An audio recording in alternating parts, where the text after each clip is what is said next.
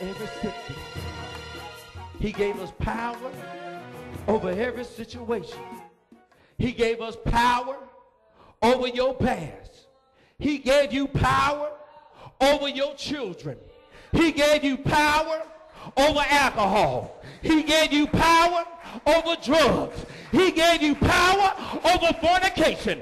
He gave you power over silent mouths. He gave you power over still hands.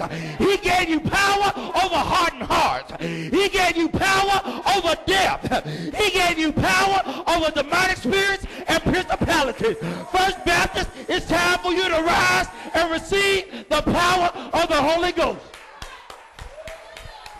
First Baptist, it's time for you to rise and receive the power of the Holy Ghost. Y'all gonna get this in a minute. First Baptist, it's time for you to arise, arise, arise, arise, arise, and receive the power of the Holy Ghost. Woo. God is getting ready to take us somewhere. He's taking us somewhere. Listen, a good friend told me a story this week that you got to hear. He said, we're like a hand, and every part of that hand counts, every finger.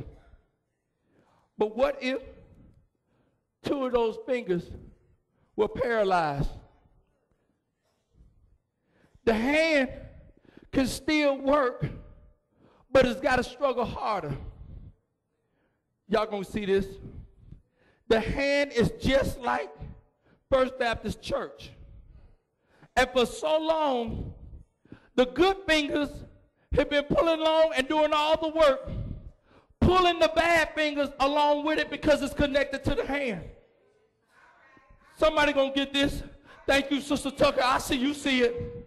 They've been struggling. We've been struggling and struggling and struggling because we got fingers that ain't pulling their part, but yet they connected to the hand. They get the benefit just like the hand. They get every blessing just like the hand because they're connected, but they're not doing their part. And it's time for us to stop not doing our part. We got to get up and do the work that God has commanded us to do. We are no longer paralyzed. We are no longer struggling. God right now is saying that we are powerful. Take a trip on that good old gospel ship. Then we go sailing through the air. I'm going to take a trip on that good old gospel ship.